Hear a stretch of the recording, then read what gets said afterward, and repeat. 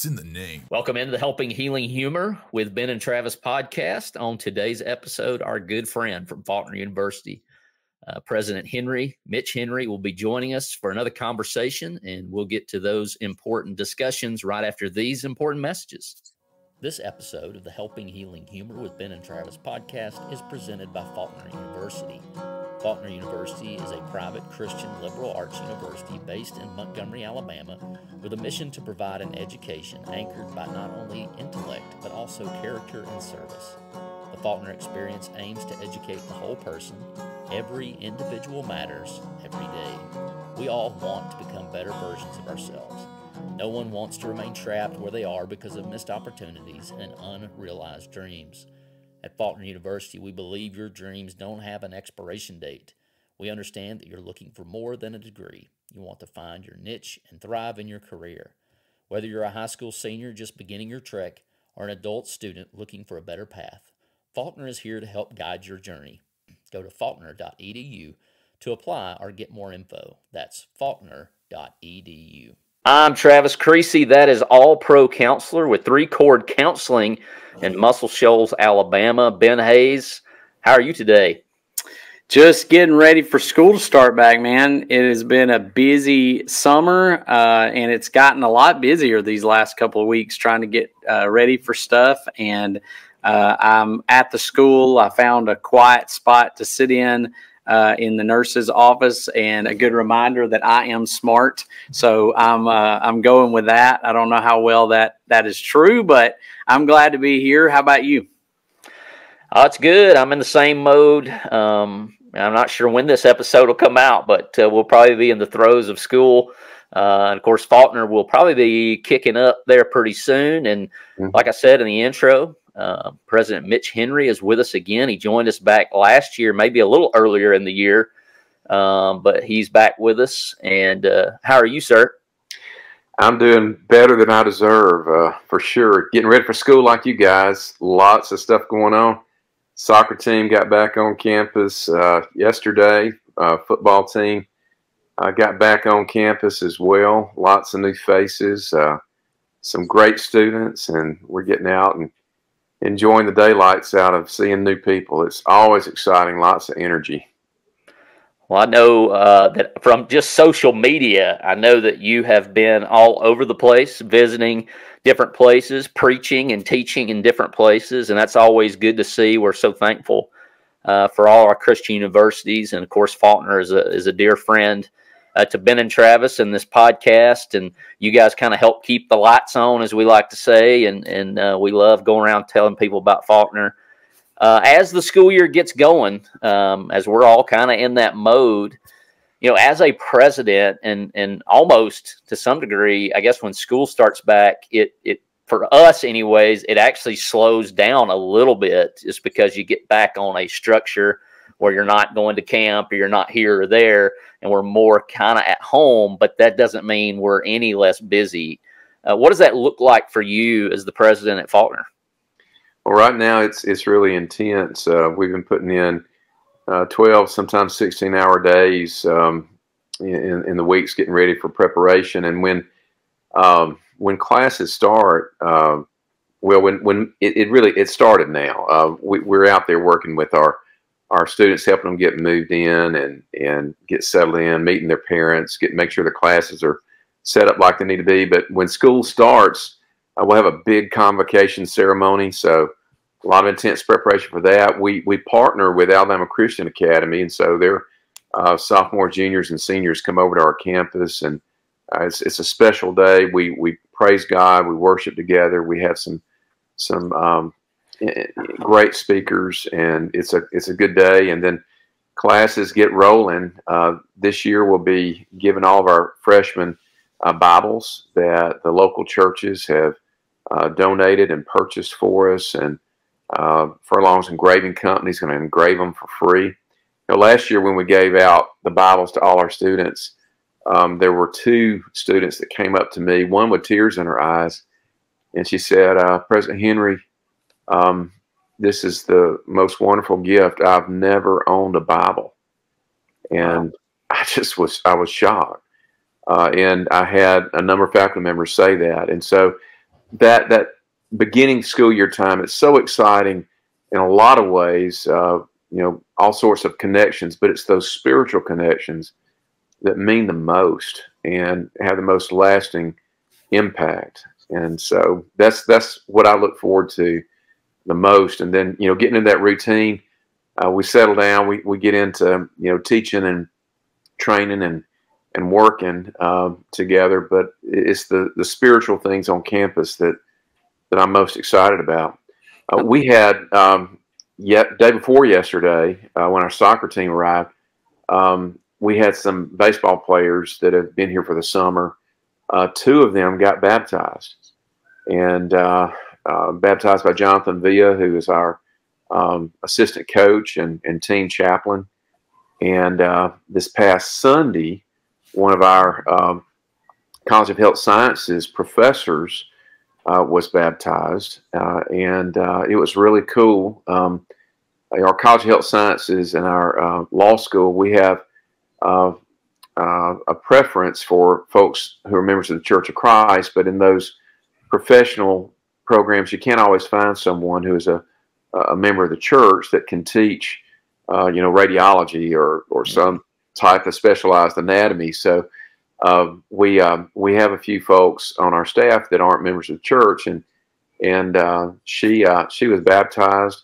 Her students came and sat with her on the front row, and wow. Her faculty did as well. It was just really special. But lots of good things happen with our faculty, staff, and our students. Well, I think that's one of the most encouraging things that I've heard from you guys over the last several years is just the massive amount of spiritual emphasis that it seems like you put on everything at Faulkner. And it's always been kind of heartwarming to me, enlightening, just encouraging to see what all you guys do. So sort of speaking to that, we know that spirituality sort of starts at the top. And so we appreciate you, and we appreciate what you do for the college and what you do on a daily basis. But how is it that maybe even as a president that you keep your spiritual life sort of at where it needs to be? Well, it's by the grace of God. Sounds like when this question gets asked to a lot of folks, I'm just amazed by some of the self-discipline and the amazing things that people do to keep themselves equipped and on par spiritually. And I've got to start off, first of all, guys, by doing two things. One, I want to thank you both for asking me on this program and not telling me what you were going to ask and then throwing it on me at the last minute. But I appreciate it. I love this program, and I love what you're doing. You are blessings to the brotherhood, and you guys keep it up. The second thing I want to say is I got to confess my sins. Sometimes I get so caught up in the urgent that I sacrifice the important. And it happens at times. The devil knows my temptation toward distraction. I'm like a lot of American males, when you see, or dogs, when you see the squirrel, it's a squirrel. But what I'll tell you what I've been doing to prepare for this school year. The month of August, really, for the next several days before we start classes on the 19th, I've committed to reading the entire New Testament. We're 2 days in. I'm on Matthew 12. I'm a little behind. I got to hustle if I can get her done. Each morning, when my wife and I are able to have breakfast together, we read at least one chapter from the Bible, and we pray together. And she's gotten into this English tea deal. Do your wives like English tea? Well, just tea, not English. Just tea, yeah. So for the last several months, she said, let's grow up a little bit. Instead of eating a granola bar in the car, the truck on the way to school, we're going to get out the fine china. We're going to set it on the table. and you know, we're going to have eggs, you know, and we're going to have real food, and you don't drink coffee and I don't, but she said, I'm going to get you some decaffeinated English tea, and it's sugar. It's putting cream in the tea. You know, I hold my pinky up even, you know. I've had it before. I've had it. It's good. Fixed a certain way. It's good. I still got to sweeten it up though. So we're doing that, and we're reading in Ezra and Nehemiah. It's been a great study. I didn't realize that Ezra and Nehemiah had often been. It was apparently written as one book, and then you know, some church father you know, separated it into two, split it up for us. Yeah, well, it's making a whole lot more sense to me now. That and you know, Google figuring out who's Artaxerxes and who's Xerxes and who the kings are, and you know, it is really, really amazing, and it's got a lot of similarities with some of the things we're experiencing in our culture today. Yeah, you know, they were in exile, they were in captivity, and the more and more oppressive that our culture comes on us, the more commonalities I see between us and the faithful folk in the nation of Judah before they were taken into captivity, and then while they were there and wanting to get back. There's a lot of that same feeling of oppression, I guess. And it's been a great study. As far as praying is concerned, you know, I try to pray every morning when I get up. I've gotten to, because of my focus and my tendency to get distracted, whenever a prayer need comes up during the day, I have made a commitment, if appropriate, to stop what I'm doing and pray right then. You know, there's so many things coming at me to remember. I don't know if it's like that for you guys or not. Is it like that for y'all? Yeah, absolutely. Oh yeah, absolutely. And I would confess my sins too, because I struggle in the areas of finding just personal time. You know, I will study a lot during the week. You know, I have a lot of lessons to get together. I have a lot of even, you know, when you include school and things like that. And so, you know, but then just having that personal time is still a struggle, always been. So, you know, sometimes for me, it's in the form of listening to, you know, podcasts, you know, spiritual podcasts, or, you know, listening to spiritual music just to kind of get my mind focused. And I do the same thing. If somebody says, I need you to pray for me, you know, I don't know, well, let's do that right now, you know, rather than put it off because I might forget. How about you? I'm the same. My prayer, as far as setting aside a time to pray, I'm not great at that. I do try to kind of carry on an ongoing conversation with the Lord. There are certainly days where I call on His name a lot more during the day than others. We just had a great in-service or a retreat, and then today we started our in-service, and Monday was a great retreat day. Everything was going great. Tuesday rolls around, it seems like there's a fire to put out every time I turn around. I'm sure you, as president of university, know all about that life. And so the interesting thing to me is you know, having that consistent prayer life. And you mentioned your wife. I'm sure Ben will agree. My wife it keeps us kind of balanced and nailed down on that stuff. You know, like, here's the important things. Sure, all that's going on, but this is what needs to take place. And so we're very thankful for all of those folks in our lives who do that. But I guess mine's that ongoing conversation. And the interesting thing is that I talked to him more on Monday or Tuesday, you know, and I tend to say Monday. Monday was a great day. Oh, thank you, Lord. This is great. And then Tuesday, when I don't know if there's a time where we should go more than others. I probably should have had more of a conversation. I didn't. And so, I think that's the aspect where we have people like ourselves having this conversation, admitting that, hey, it could always be better, is really kind of a bold statement, and maturity, Christian maturity. Hopefully at some point I'll reach that level, but that's kind of that church, you know. And I think what you mentioned about the professor who became a Christian, you know, that may not be the avenue of evangelism that we think of first off. but whatever gets the job done, right? I mean, to some degree. And so I think it's the same way spiritually. Yeah. We all have things that we're better at and things maybe not. And so once again, my wife is a very helpmeet in that, if I can use that term, from Genesis and the Old Testament. But do you guys it's listen great to to have music the also? atmosphere that you guys have at Faulkner to be reminded. Yep. I didn't mean to interrupt. Do you guys listen to music some also?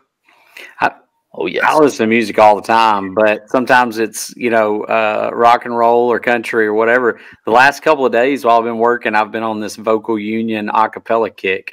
I hadn't listened to some of those guys in years, and I found a couple of the old CDs that I had. I found them on Amazon Music or Apple Music, and I pulled them up, and I've just been playing some of those, and it makes me think I'm back in the 90s because some of them are very obviously 90 themed sounding songs, but even though they're a cappella, but it's been fun listening to them. And I've gotten, there's actually several of them have kind of hit me hard this week, spiritual thoughts of them, and I thought it was pretty good. So Cindy and I found, she did. She found the Spotify channel that is a cappella music, and it's Church of Christ a cappella singing groups from all over the place. Harding's Chorus is on there. Oh, they're great. There's a cappella.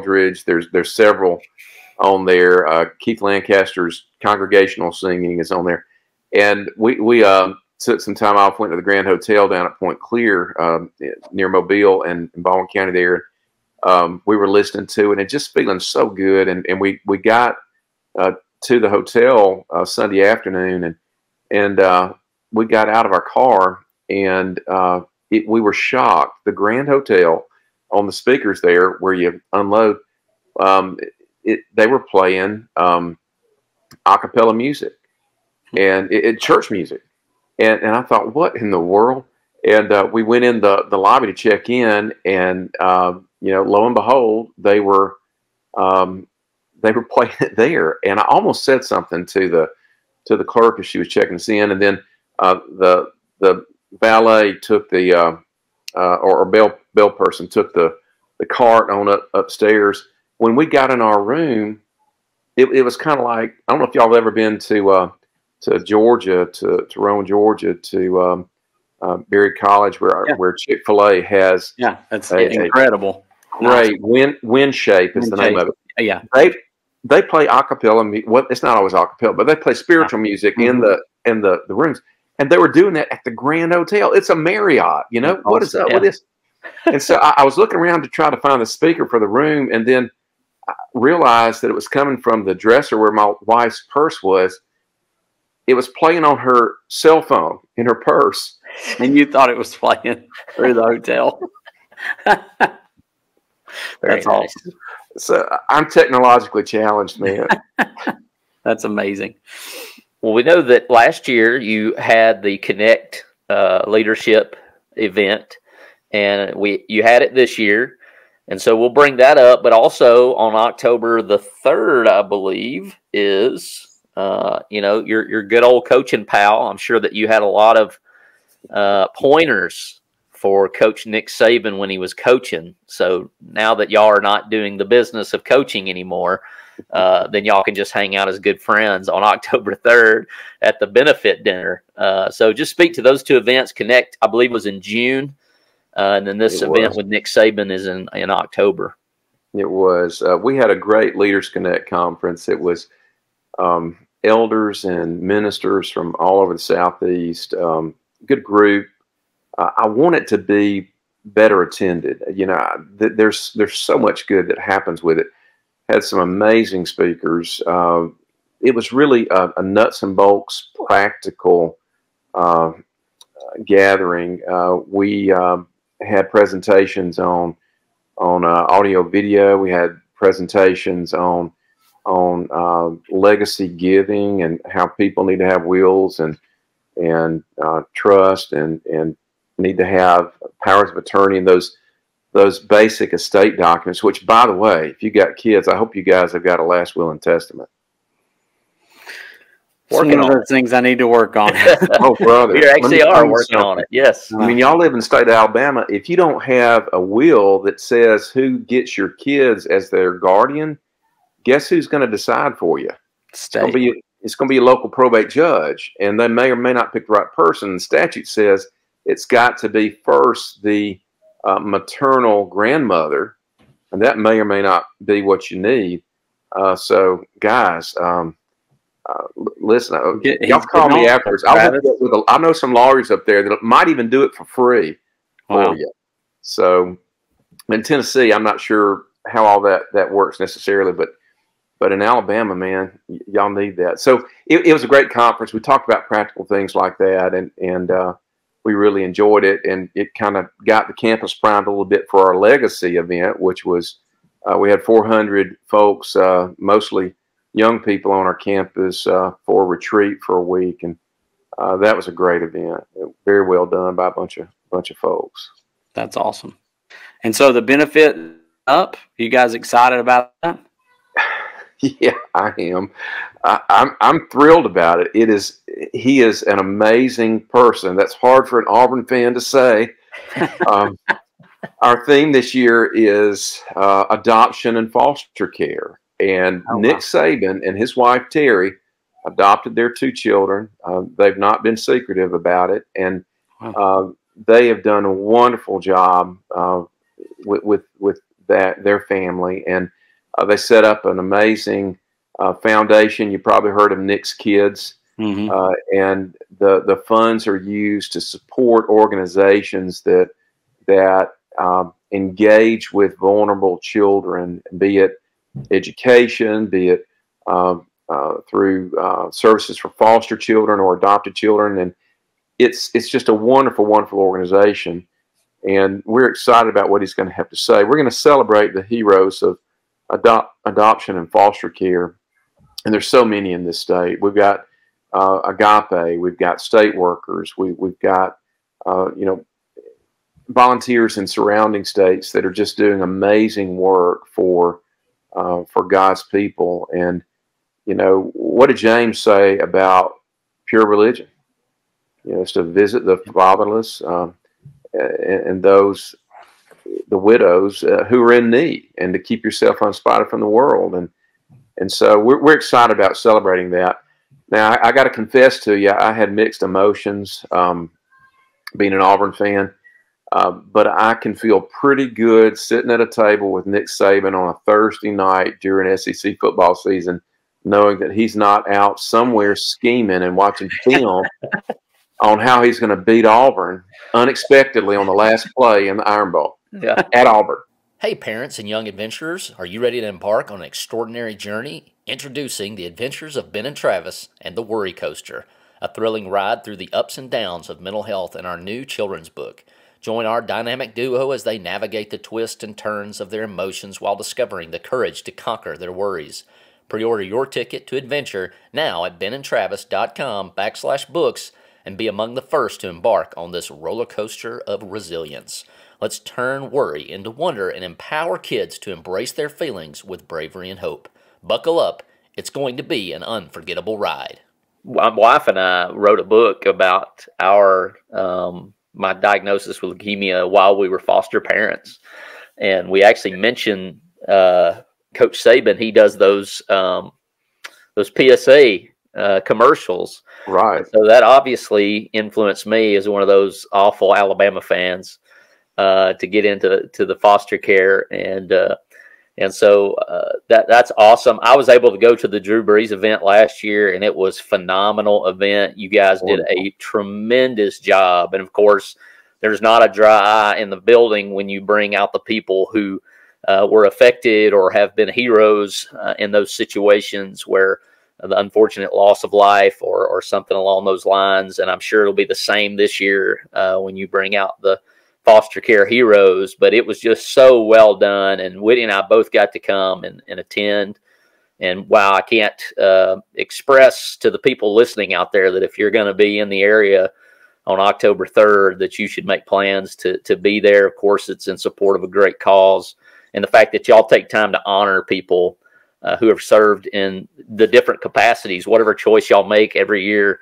That's a tremendous thing to think of others when you get to do that. And then just a few short weeks later, you guys are having mercy and grace, as in you're allowing Ben and I to come back on campus for your Bible lectureship, which was a tremendous event despite our attendance last year. And of course, y'all had the debate, which was such a big event and well done yet again. And so just looking forward to that in October. I mean, that's a big month. I mean, you got August with everything kind of kicking off, and y'all hit it running. You know, you'll have football games, and then Nick Saban coming to town, and then, of course, the lectureship a few weeks later. Well, we're so excited about the lectureship this year. You know, in the history of the university, 80-plus years, we have never had the theme grace as a theme for the lectureship, and that is our theme this year. And man, if there's ever a time in this country or culture or time in our lives in the church that we need grace, it's now. So that's our theme this year. We're mashing up homecoming with the lectureship. So we'll start student events and competitions amongst the clubs and different athletic teams on Thursday, and then on Friday we've got a lot of events like that. We've invited the winners of the Lads to Leaders competition, public speaking competition in multiple cities, host cities, to come to Faulkner for the second, which will now be a second annual Jack Zorn Invitational final round amongst all those winners. And the top male and the top female will give away a 100% tuition-free scholarship. Wow. And we're excited about that. And on Saturday, on Saturday we'll have right now there's plans for a parade. We'll have a number of bands, and not just ours, but high school bands there. And this is a secret, but we signed the paperwork to have a flyover by the 187th Air Division from Danley Field, which is the F-35 division, and weather permitting, and there being no national emergency, we're going to have a military flyover, and we're excited about that. We're going to honor our military that day, so we're expecting large crowd on Saturday before the lectureship begins. So that'll be the 19th. That's awesome.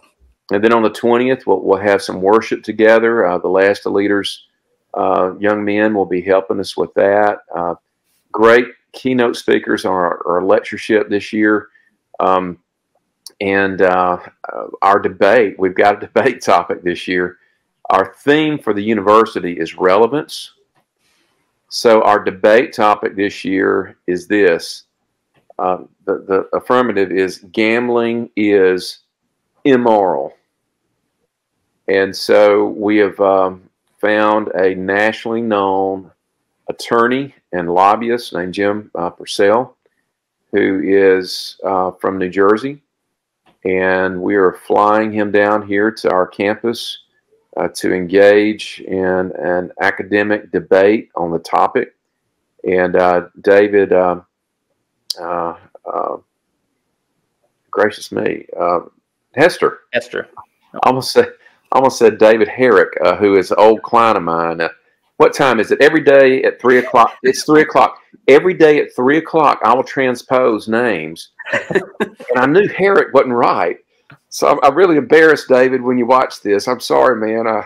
But David Hester, our own Bible department professor, is going to go toe-to-toe with one of the smartest, most well-known influencers in the gambling industry. If you pay attention in our state last year in the legislature, we were one vote short of becoming a massively friendly gambling state with casino gambling, sports betting gambling, every type of gambling you can imagine. And it was a knockdown, drag out fight I talk to a lot of folks who are on the front lines of it, and you know, I don't mind saying that as the president of the university, we're going to take a position that is appropriate and fair with regard to the debate. But if anybody's watching out there, I want to encourage you to watch the debate. I'm confident after you watch it, you'll be well informed. My hope is that you feel gambling is immoral and don't do it, and you'll be a whole lot happier. I remember when I was in Tuscaloosa in law school, we adopted a student, it's an international student, absolute genius. And he came knocking on our door one Saturday, and I said, "Why didn't you drive your car?" He didn't bring his car. He said, "Well, I walked here." He said, "I'm out of gas money. I'm out of food money. I just want to see if y'all can get me something to eat." I said, "What happened to your food?" He said, "Well, I've been gambling." I said, "Where are you going to gambling?" He said, "I went across the state line over there to Mississippi." And I said, well, you need to stop it. I'll go and I'll buy you some food. I'm not going to give you money because you might go gamble it. He said, I don't want money. He said, but if you did give some money, you know, that would be helpful too. I said, well, are you going to gamble again? He said, yeah, if I can get a little more money, I'm going to do it. I've got a good system going. Oh, man. A good system that's got you have food. Do you know what he was getting his PhD in finance? Oh, wow. Oh, wow. Wow. Oh, so system. Well, that'll be an awesome ever since that time, man, I have been so opposed to gambling. It was ruining the guy's life, and it's ruined so many lives. I practiced law for 29 years. I can't tell you how many folks. I'll tell you one other quick sad story.